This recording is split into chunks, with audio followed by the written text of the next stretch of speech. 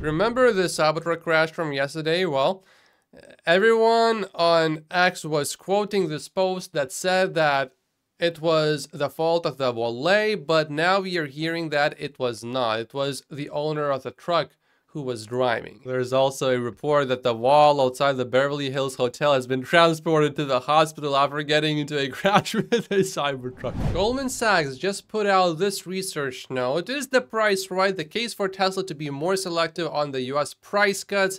This is an analysis on EV pricing and the subsidies from the government.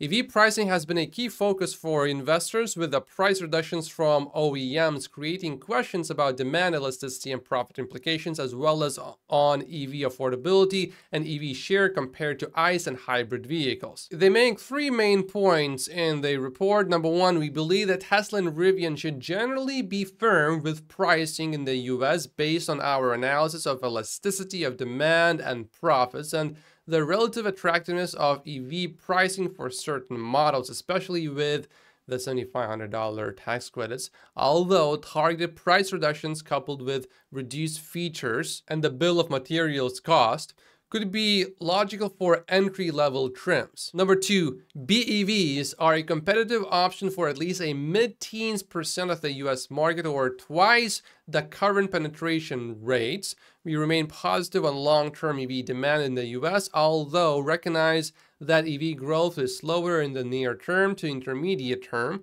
We also continue to expect strong hybrid and plug-in hybrid growth. Number three, while we take no view on the outcome of the upcoming elections in the US, we estimate that reducing the number of vehicles eligible for IRA credits, which could occur with a change in the presidential administration, could affect 5 to 15% of the EV demand, and repealing the IRA, which would require both congressional and presidential support, could affect 10 to 30% of demand, although we'd expect the impact to reduce over time. Importantly, we believe that global regulatory policies and improved EV costs and choice over time would still be supportive of long-term EV growth, obviously. When it comes to pricing, I think the most important thing that Tesla can focus on is bringing the next generation vehicle as fast as possible. In the meantime, some investors are actually enjoying this Tesla stock buying opportunity. For example, AJ says, "Dear Tesla panic seller, I wanted to take a moment to express my sincere gratitude for your recent selling of Tesla stock.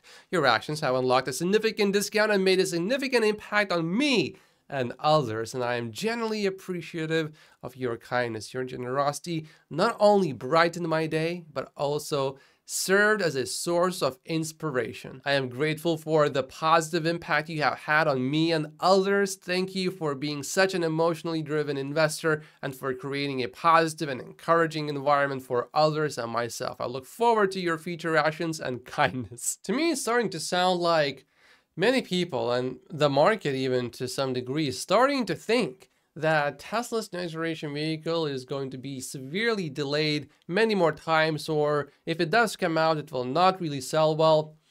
To which I would say that was not the case at all with the Model 3 and the Model Y, two mass market vehicles. I do not buy Tesla stock based on what it just did yesterday or a week before, a month before. I buy it based on what I think Tesla will do in the next 10 years. But I think there are quite a few investors or traders or gamblers that sell more the lower the stock goes and buy more the more the stock goes up. That's generally a recipe for a disaster. These people should stick to buying index funds.